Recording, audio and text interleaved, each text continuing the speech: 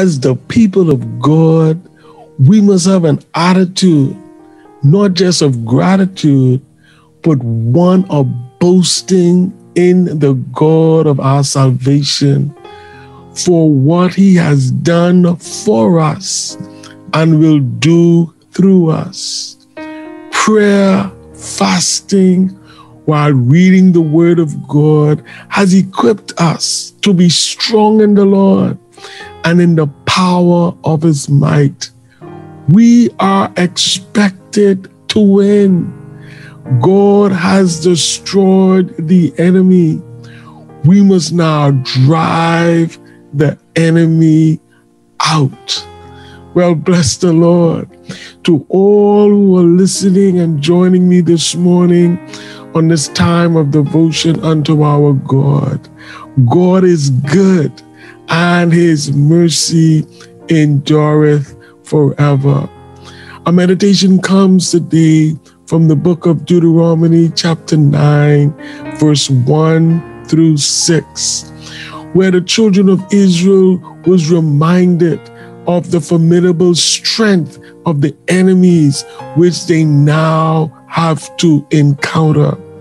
But Moses reminding them of the enemy was not designed to drive them from God, Jehovah, and to discourage their hope in him, but rather to drive them to God and to encourage their hope in him who has all power and might to secure and prosper them.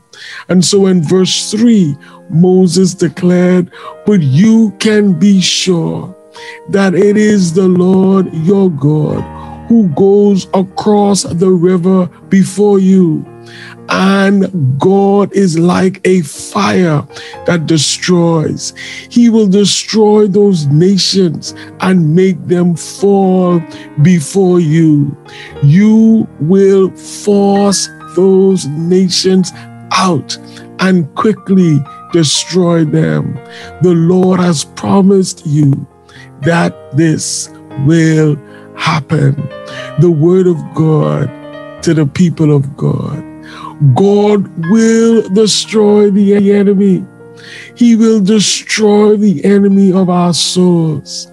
Our job is to drive the enemy out, and he has given us power to do just that. God is good. Father, we honor you for your strength towards us. Even this day, we thank you for your blessings upon us, even this hour.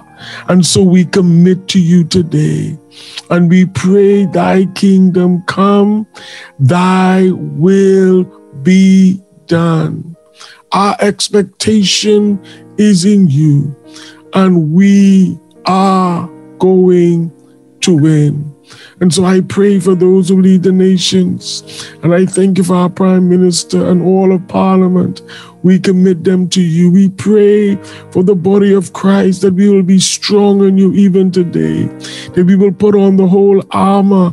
We will not make provision for sin and the flesh, but we will indeed grow in grace. We pray for those who lead in the medical profession, those who lead in the service industry. We commit our brothers and sisters to you today, our colleagues, those who lead us in education, in every aspect of our nation. We commit to you today, and we pray for the peace of Jerusalem, for families everywhere, that our expectation is in God, who is the conquering lion of the tribe of Judah. We will win even today, and we give you praise in Jesus' name. Amen. God bless you as we strive in God, as we grow in grace. God has given us power. We are overcomers even in the name of the Lord. Have a great day in the Lord.